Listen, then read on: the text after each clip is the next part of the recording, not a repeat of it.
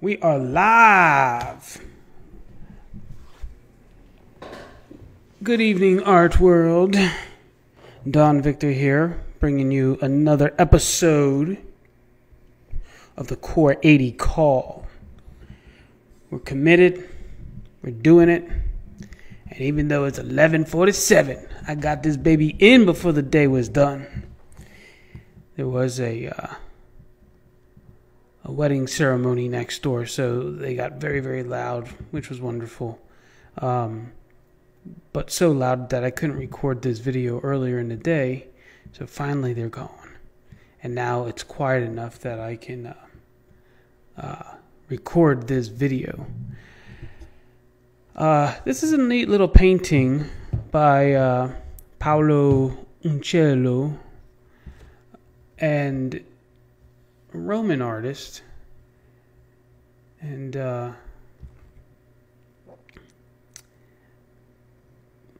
trying to think of the name of the painting. I know it off the top of my. I know it. But I'm just trying to. That's what it is. Saint George and the Dragon. Saint George and the Dragon. It's kind of funny, actually. Kind of like Curious George, but the dragon version. I'm going to break down the design of this one here in a minute, but let me just tell you,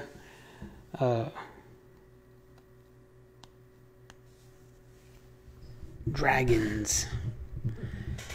Slaying of the dragon. Slaying of the dragon. What a beautiful concept. I have a friend, and we were talking the other day, and she was saying how much she enjoys slaying dragons. She is the dragon slayer. And by dragons, we mean those inner demons, those inner beasts, those inner monsters, those inner beings, if you will, that get you locked up, hold you back from being all that you can be.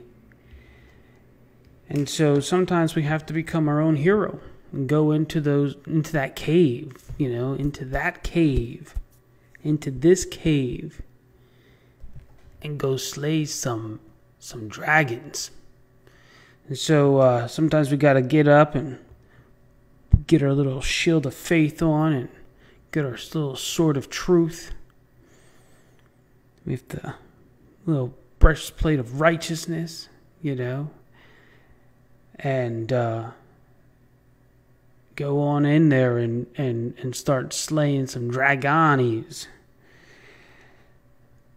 So in the last 2 weeks, I've slayed a major dragon in my life. And I'll tell you, it's interesting because when you do it, it's amazing the part of you that's set free. There's part of you that grows in courage and in bravery because you went in and you spent time with yourself and you were able to actually slay these dragons. But when you do it, you actually then also free a part of yourself that you've always loved, but you never really were able to access because it's been bound up, it's been hidden, it's been locked in this cage, up in this castle, whatever you want to call it. And recently I spent a little time evaluating the people that I love in my life. And my father, my biological father, he's always been the one who's gotten the most love out of all of the people who've taken care of me, brought me into this world. And recently I had to kind of just not like I looked at love being like currency and you were budgeting it, right? And I decided to audit myself and say I'm not going to love anybody until I go through and actually figure out now as a mature adult why I quote unquote love that person and what did they do to deserve that level of love. Okay? And so what I did was I being raised in foster care, I have lots of parents, but there's my mom and my dad, which were foster parents of mine, and then there's my mother, my father, who brought me into this world. And out of the four of them, my father always received the most love that from me ever since I was a little kid. But when I went back and I looked at it, I was like, oh my God, he did like the least. And in all honesty, I couldn't really remember anything that he actually did that actually deserved even a fraction of the energy that I have given him over the years. And this might sound like a sad story, but I had to go in and actually slay this fantasy by looking at truth, looking at reality, and then reallocating my love source, my love resource, if you will. And when I did that, it didn't take very long. I mean, within just hours, I could feel the difference of something new coming out of me, something that's always been in there but hidden. And because I misprioritized my love, and I was giving it, I was spending it, I was wasting it in a direction that didn't really deserve it.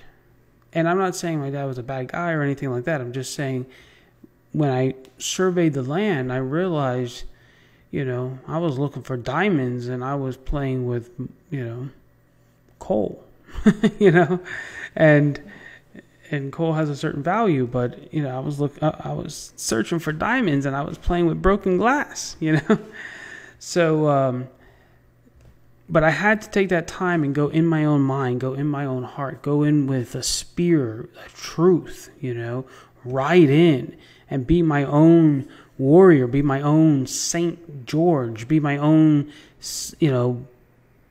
knight, so that I could save that part of me who was the damsel in distress, the bride, right?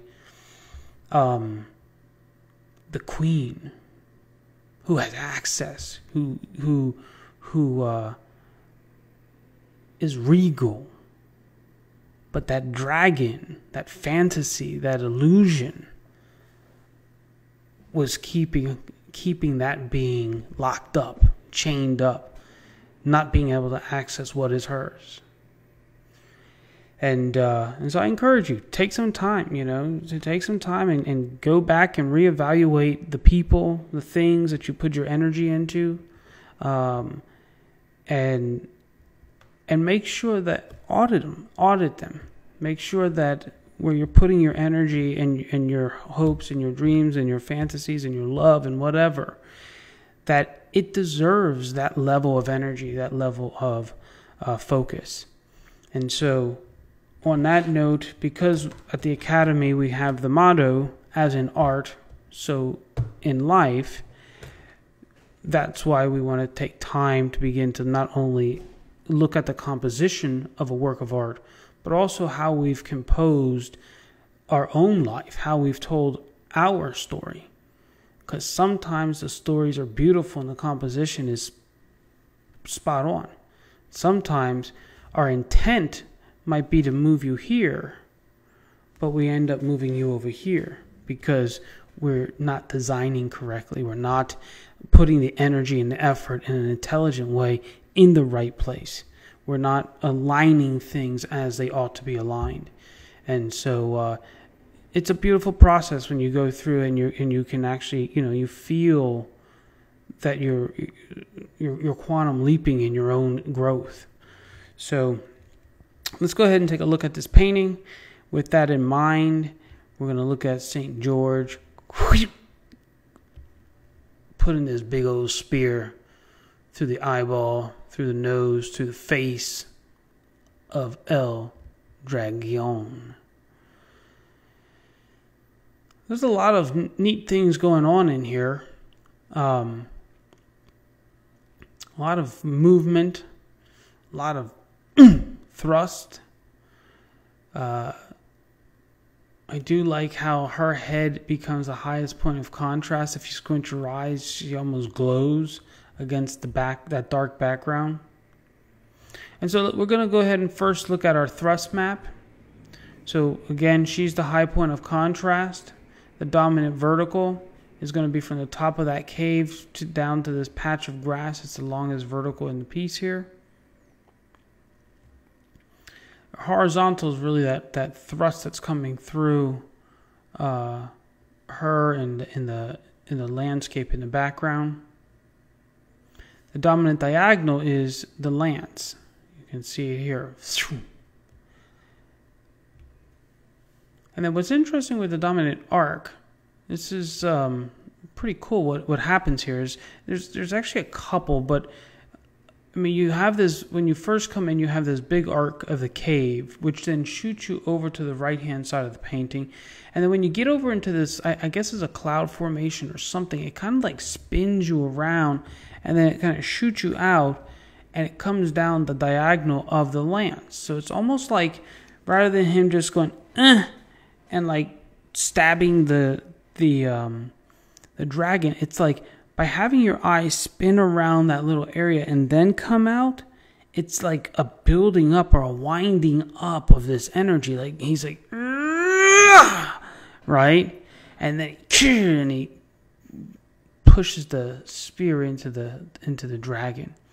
Rather than just being a direct, this is a, and it's just cool. I like how they did that. And then if you look at the horse, which is cool, you can come up through the horse as well, and it comes right back into that diagonal as well.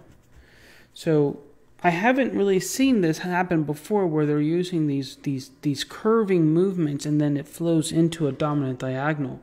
I think it's a brilliant strategy to use in a lot of different scenarios, and it's something I want to look to do as well. Because as your eye moves through it, it takes longer to move down the diagonal. Because it has to come across and then spin around itself and then in itself and that kind of stuff. And that's totally fine because it's just building up this energy as long as it's working and your eye actually is moving through it and your eye doesn't get stuck. Then it achieves what it's supposed to be doing. It's like this revving up and then release. And I just think it's really, really brilliant how Poalo did this. Now, one thing I want to look at is what we would call an energy map at the Academy. One could even call it a gesture drawing. But if you look at the curvature of the dragon, right? It's like he's creating a wall between St. George and the woman, and he's trying to protect it. And so this is one thing that you want to do when you're composing your own artwork, is you want to really think about what is it that you're trying to communicate, and how can you do that at an energy vibe level. And in this case, you can see how the dragon bends. Here's the original. You see how the dragon is distorted, it bends itself, and then it also even flows into her dress. But it really kind of feels like he's putting a wall. And the wall extends past his physical form, and you can feel the wall. Your eye keeps traveling along the wall, even though physically there is no wall there, because of the way it's designed. And then coming against it, you can see this reverse curve, the curve coming the opposite way. Now this feels like it's a power that's coming onto this dragon, right? That's coming against it. And so you can see the curves that are built up into the horse and in the edge of the cave here. Again, just this bam, this clash. And then you have this beautiful, the diagonal of the lance is also repeated in the wing and also repeated up here in the tail and the edge of the cloud. You see how that edge of that cloud comes down through here. All of that stuff is repeated to bring clarity, to bring certainty about what you're looking at. And what you're looking at is St. George piercing the dragon.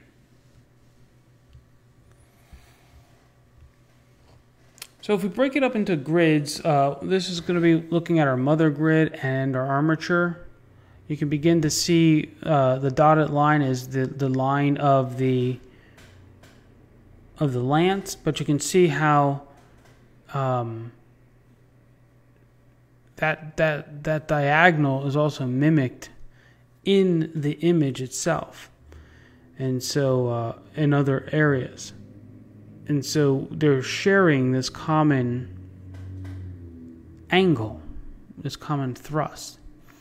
But as you look through the image, you can see kind of like where the dragon's wing is, how it's constructed, meaning like how it's placed, what's the layout of it. You know, it's going through that dominant baroque here. You can see parts of that cloud in the back being formed through the top of the head of the knight, through the top of his horse, you know, coming down.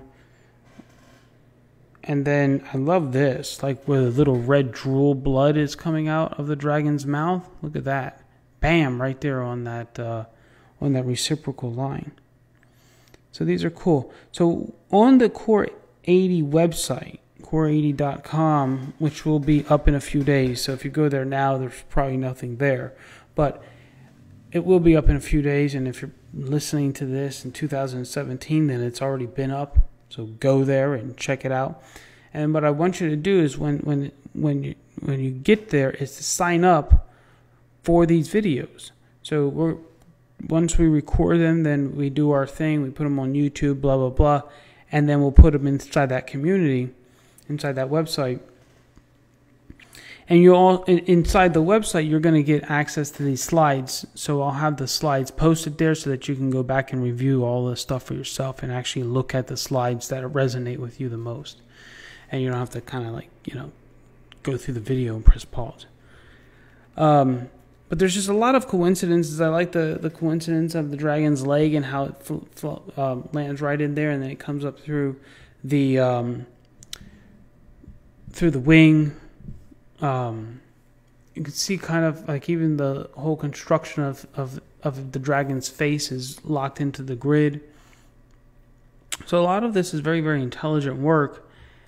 And here's another grid. These are just the overlapping squares.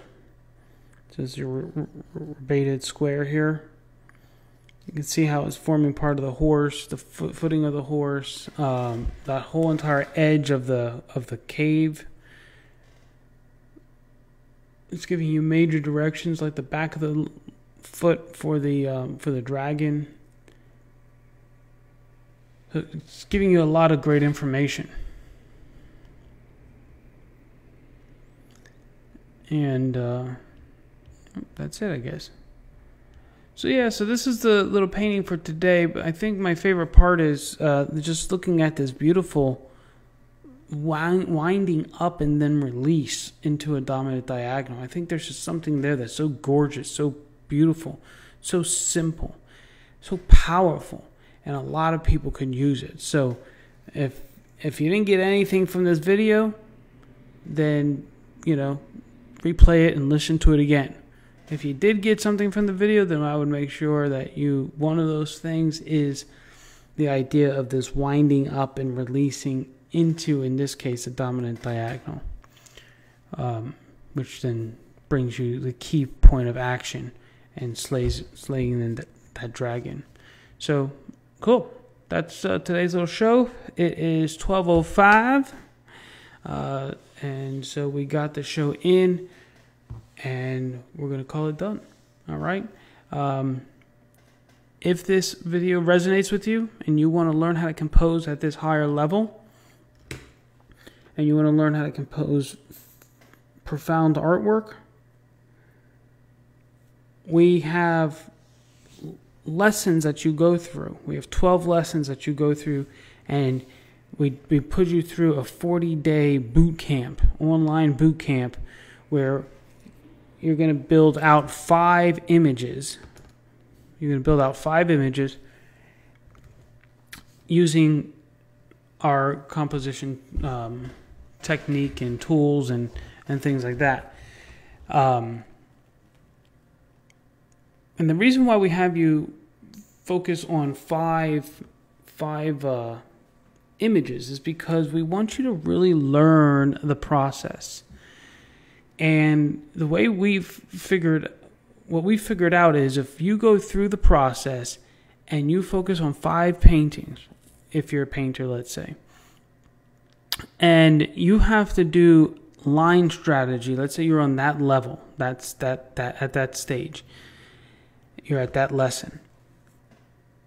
But when you go ahead and you apply that to all 5 images, you really, really begin to learn this information.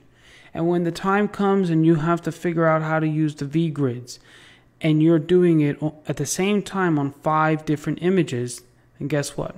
You're really, really learning how to master the V-grids.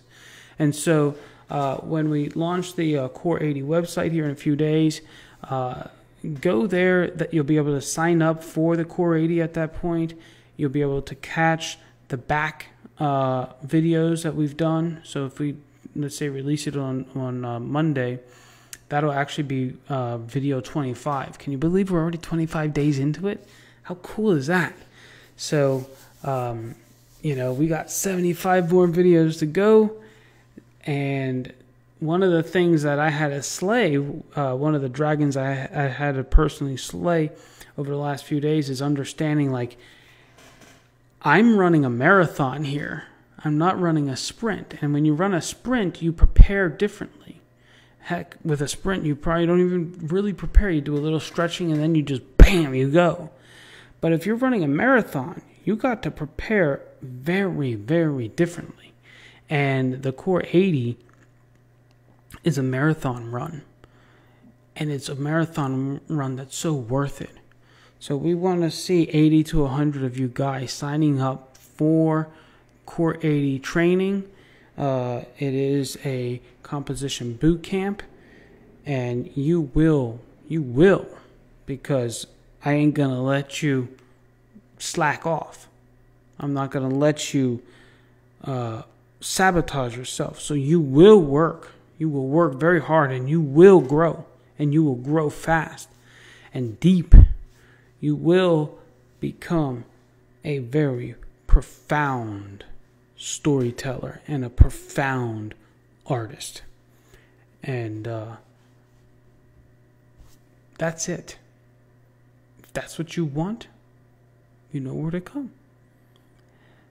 I'll see you guys tomorrow. You can see I'm like really trying to fight not falling asleep because it is past my bedtime. But you guys are that important to me, so I want to make sure that I deliver what I said I was going to deliver, so that when you come and you start studying at the academy, if I say, hey, if you do this, this is going to happen, you know you can believe me because I've been committed to this. And on that note, arrivederci. Ciao. And I'm going to try, actually, you know what I'm going to start doing from now on?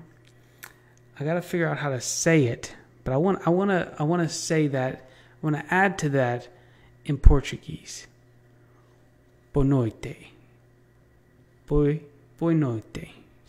I think that's how you say it. Good night. Ciao.